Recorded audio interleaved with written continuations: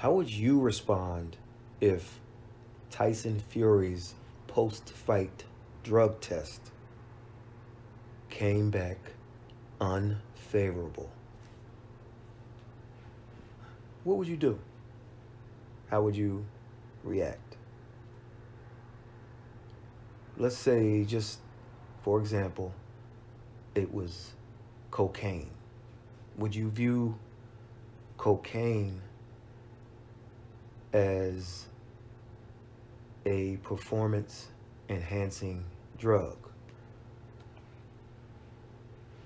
Some of you will say no, but then I remember a guy named Michael Ray Richardson. When he was on cocaine, Michael Jordan couldn't check him. When he wasn't on cocaine, well, he was decent. Roy Tarpley, another guy. When he was on it, you couldn't guard him. So maybe cocaine is performance enhancing. Anyway, MIKEY Garcia versus Jessie VARGAS. My scorecard is a bit different than a lot of people who online. Most people I listened to or I read their comments on like Facebook and Twitter and some of the YouTube boxing channels I listen to. Most of them agreed with that 116, 111 range. I scored it differently. I scored the first 4 rounds for Jessie VARGAS. Okay. And then the 5th round happened. And so I scored the next 6 rounds for Mikey. And I thought Vargas finished strong and won the last 2 rounds. So, in essence, the fight was a draw with Garcia winning because of the 5th round knockdown. And I said, okay, maybe I'm crazy. Maybe I didn't watch it. And so I went, and then I saw one site had the same score, like a 114, 113. And then I heard a channel, a well-respected channel, pretty much say the 114, 113 they wouldn't have a problem with. And I'm like, okay, well, maybe I'm not as crazy. Still crazy, but not as crazy as I thought. I thought Vargas did good work, and he boxed so well early on. And he was just too quick with his counters, and he made Mikey miss. And then he fell asleep and got caught and dropped in the 5th. And it literally took him 6 rounds to regroup. And when the knockdown occurred, I thought Mikey would step on the gas and try to finish him, but he didn't. He didn't do either. He didn't step on the gas enough, I'll say. And he didn't finish him, of course. So, or maybe he did step on the gas. But this is Mikey at 147 pounds, where he just doesn't seem to possess that magic.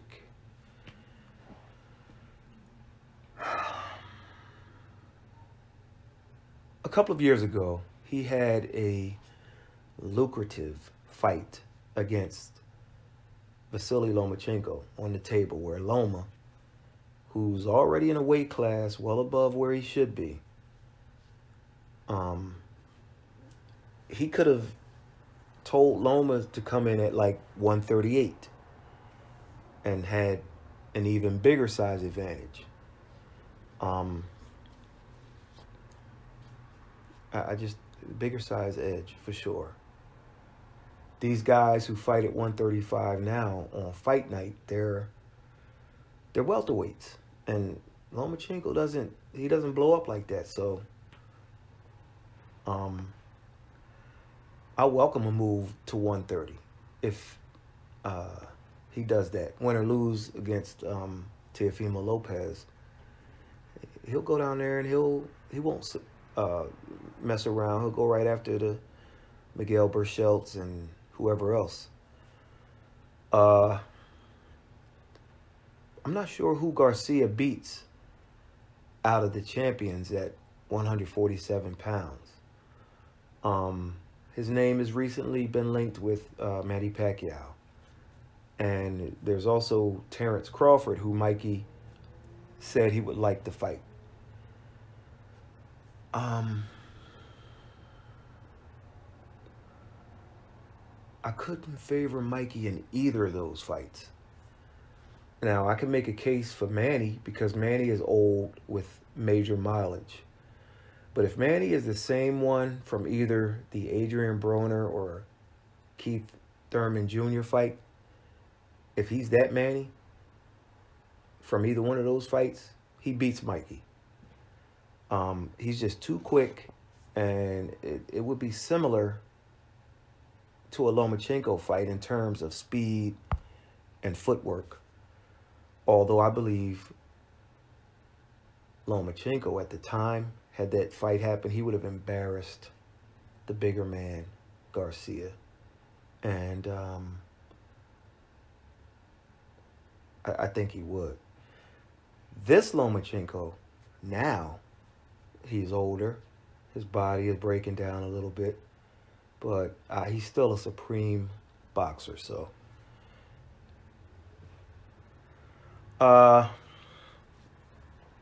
The point I'm making overall is Mikey Garcia has a lot of options.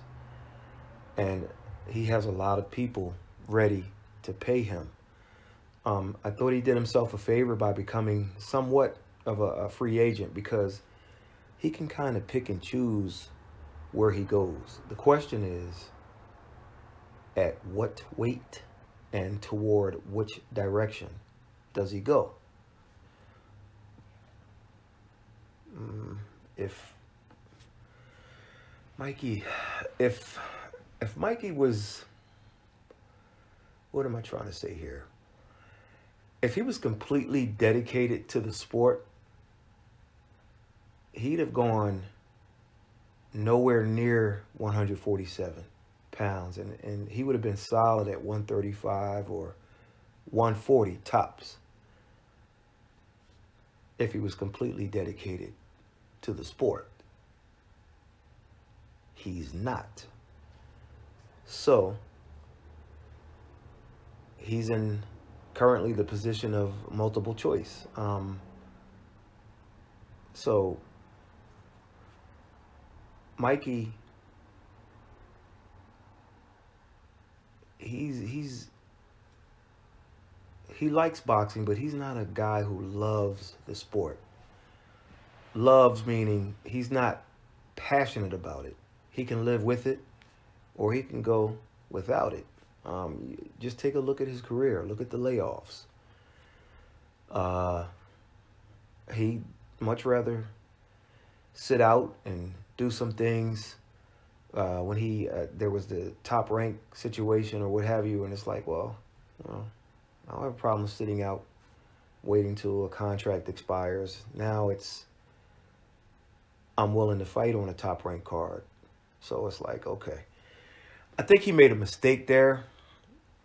If you remember, Mikey Garcia had just got to the point where he was going to become a $1 million plus fighter.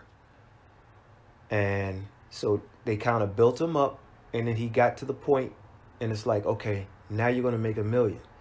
You take 2 years to get out of the contract, or 3 years, almost 3 years, or what have you.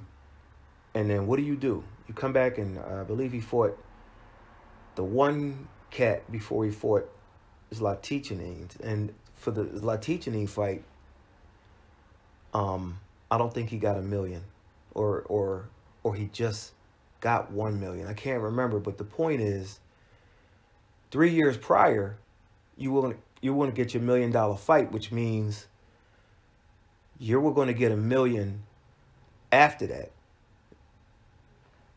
And so you would probably be at the point where you're getting $3 million per fight. or something like that. But you set out, you come back, you didn't get $1 million in your first fight back. You didn't get $1 million in your second fight, I don't think. So it's like what you lost. I mean, you had 2 years or 3 years or what have you off, but you were at the point where you were 3 years prior. Like when you came back, it's like you went backwards. Now, of course, the zone wasn't in the equation, and the zone was kind of like a one-off. It was a one-fight type of thing, unless the landscape changes again. But so it just didn't make sense to me. And like I said, though, his heart isn't totally in it. It never was, as far as just that passion, that love. He liked it, he did it, but I believe he got $7 million, one fight, $7 million deal from the zone. I believe that's what it was. Anyway, earn with Hearn, baby. Earn with Hearn. You hear me?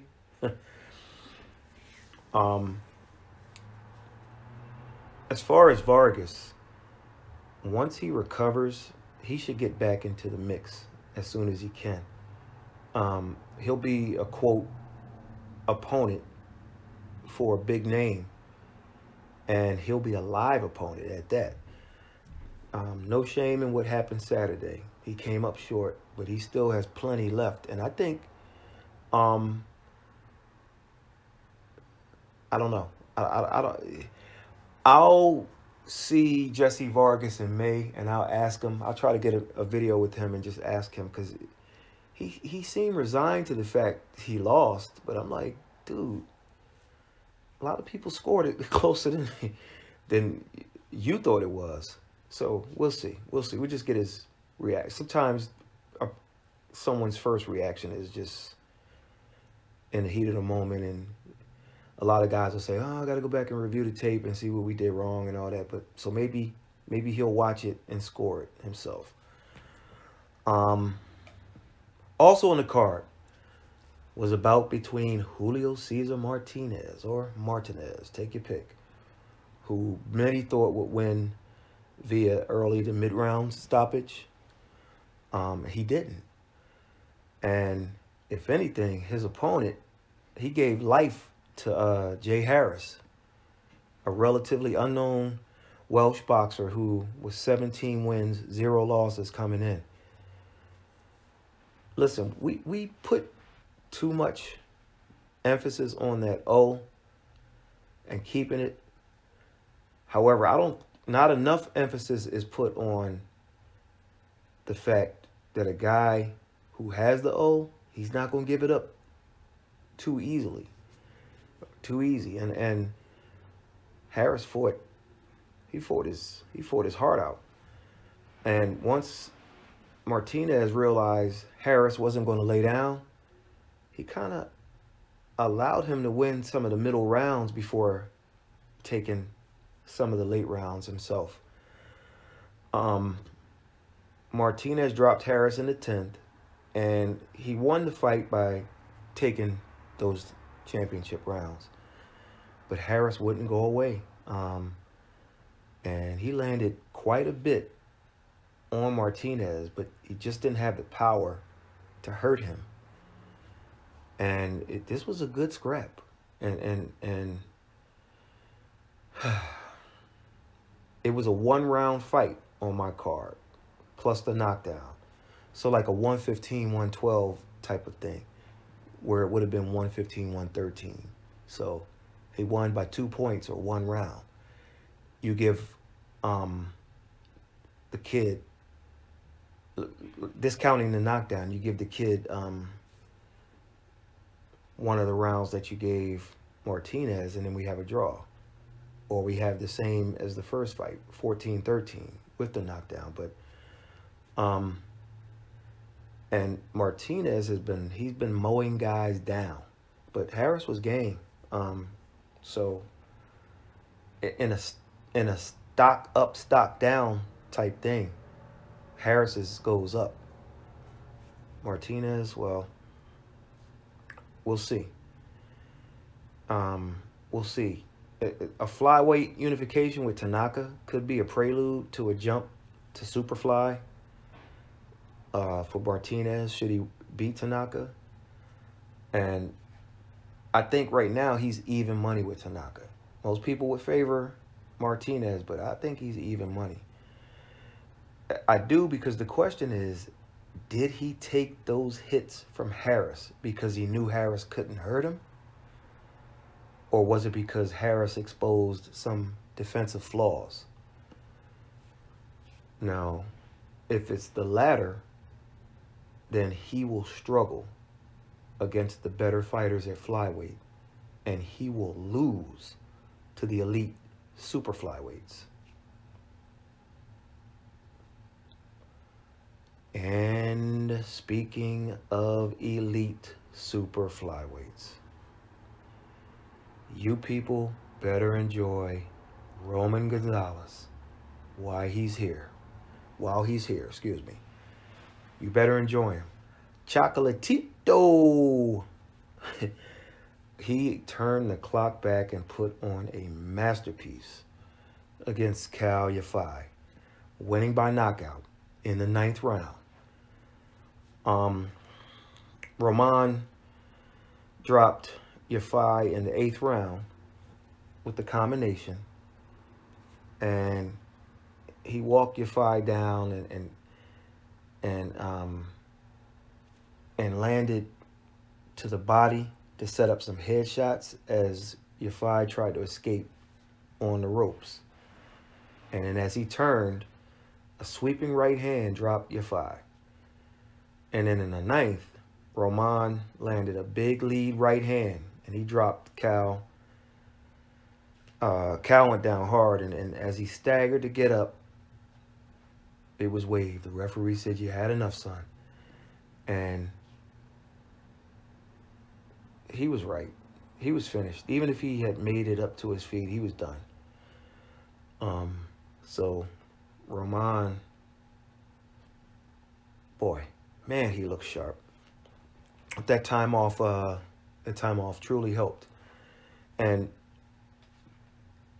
listen, as a fight fan who is getting older, and who's older than most with YouTube channels, it gets hard year after year after year to try to educate people. And sometimes you reach a breaking point from which you don't return. And if you do,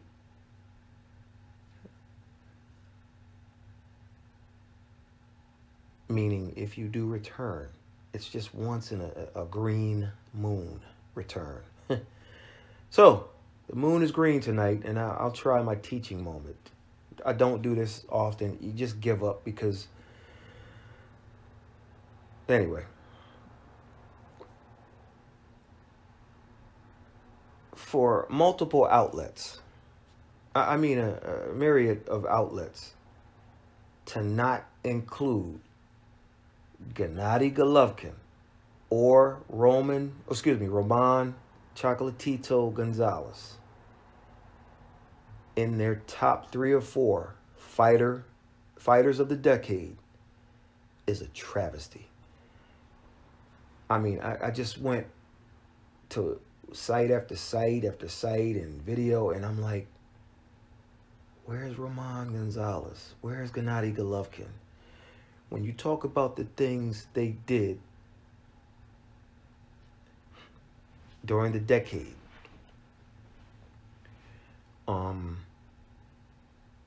it's a travesty. I can't think of another. It's just an injustice. Whatever you want to. All these guys, all you guys know is Saul Alvarez, Manny Pacquiao, Floyd Mayweather Jr. And prior to that, all you knew was Mike Tyson. It's like,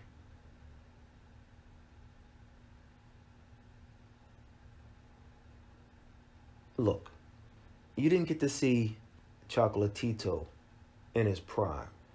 Chocolatito, you saw the tail end of it. You didn't get to see Golovkin in his prime. You didn't. Well, I hope UK fighters continue to dominate, because then maybe, just maybe, it'll teach the younger fans a lesson.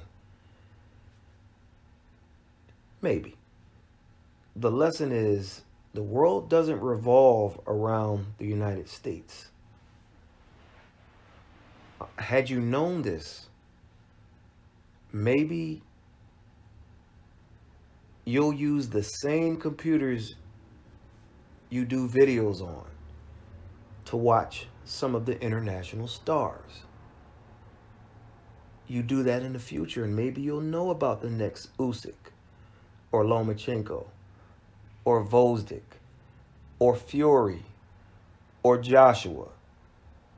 Ramon Gonzalez is the former strawweight champion of the world, the former junior flyweight champion of the world, the former flyweight champion of the world, and the former super flyweight champion of the world. I don't think people understand what this guy has accomplished. Strawweight champion, junior flyweight champion, flyweight champion, super flyweight champion. And I mean, he took on the top guys, and he went 46-0, got robbed in a fight that, had he won, maybe he doesn't fight Rung Visai a second time. If you look at the punch stats, there's nobody in history with comparable punch stats who lost a fight in history of boxing. If I have time, I'll look for a link. If I don't use a picture, I'll look for a link of the punch stats. I mean, it was unheard of. It's like he threw like, oh man, if I can remember it, like 1,300 punches at like 40-something% connect. That's unheard of. And then outlanded dude like by 140. I don't want to say it wrong, but you don't lose fights like the connect percentage. He had like a 14% higher connect percentage, throwing like double. Man, I don't even want to get into this. And here's a guy who's fighting well over his weight and past his prime, but you only saw flashes of it the other night. Masterpiece. I'm telling you, I don't think people appreciate what they saw. And he's not a guy that hits you a couple of times and then moves. I mean, he's there like right toe to toe with you, just putting it on you, wearing you down, making you miss. A little guy who's at least 2 weight classes higher than he should be. He's kind of like Lomachenko. It's like, all right, well, let me get on to the next challenge, and if you think you can beat me, but I'm going after the champions, and I'm taking all the tough fights, I tell you. Anyway, and that's why these guys, countrymen, follow them. That's why it went at MGM Grand Garden Arena a few weeks ago, it was like UK 2.0. This is why. All right. James Kirkland. Yes, that James Kirkland comes back next weekend.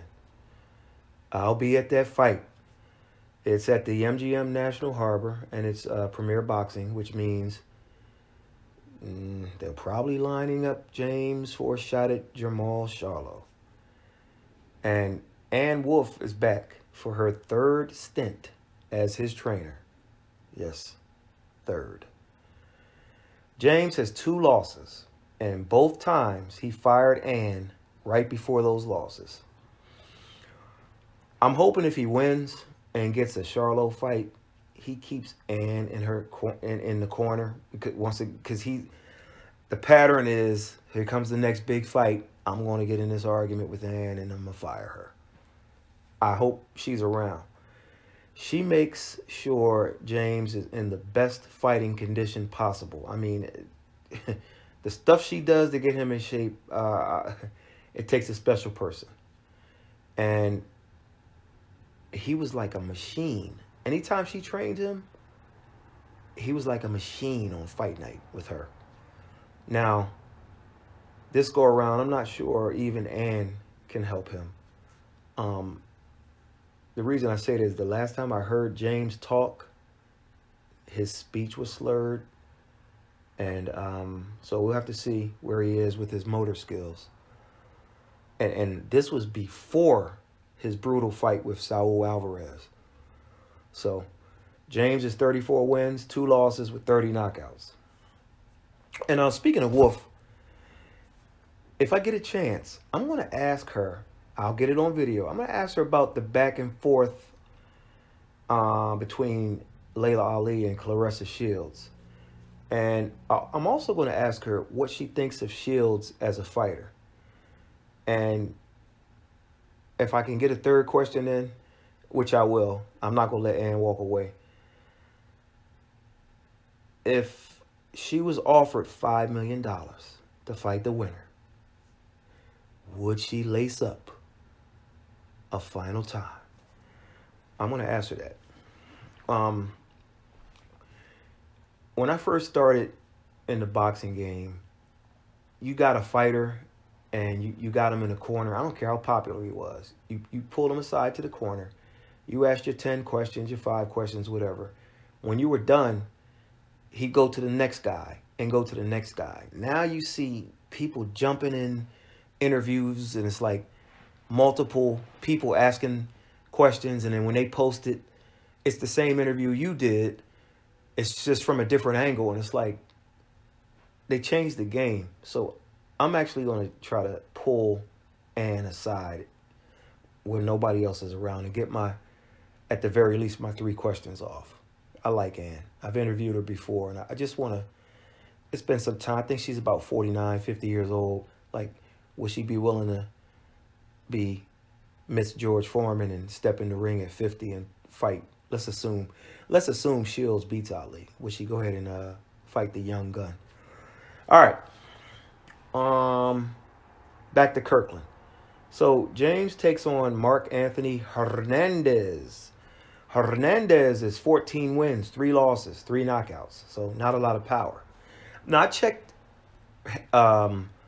Hernandez out, and despite the fact he only has 3 knockouts, he does have a little bit of pop. He likes to work behind a double jab, and he's very relaxed in the ring. He's very relaxed in there, and he likes to be relaxed and take his time. And of course, Kirkland's game is the fierce pressure. So if I'm Hernandez, I'm going to take a look at the Ishida tape, because Ishida was another fighter without a lot of pop. But he stopped James Kirkland. He's one of James's 2 losses. That one still is head scratching. But I watched that tape and I try to catch James as he's coming in. Hernandez went 9 rounds with Banana Rosario, and Banana wore him down. Hernandez got his too, but Banana countered him with this big left hook and dropped him, and he got up, and the referee allowed it to go on. And then Banana threw just a bunch of follow shots, and the referee jumped in. Now, Hernandez had never been stopped, and so he was extremely upset with the referee. And he kind of like collapsed in frustration to the canvas and just was like, man, why did you stop it? It was a 10-rounder. They stopped it in the 9th, and it's like, wow. You know, he really wanted one more. Now, I'm gonna tell you like this. I don't know what James has left. I don't know where he is. Maybe the year's off, like Chocolatito may have helped him. James has fought twice. So If Hernandez can hold up early on, this should be a decent scrap. It's just going to depend on how he reacts to Kirkland trying to set a fast pace. And so, like I said, we also don't know what James has left, so you never know. I think if Hernandez can weather a suspected early rush by Kirkland, he might cause some problems. Can he do that? Is the question. If Kirkland looks okay, he should get right back in there and then get right back in again. He fought twice in late 2019, and I'd like to see him squeeze maybe 3 to 4 fights before the halfway mark of 2020. We'll see. And if he does that, then I say, hey, test the waters. Test the water. But unless something has changed, Hernandez won't lay down in this one. He's a fighter. He'll try to fight him.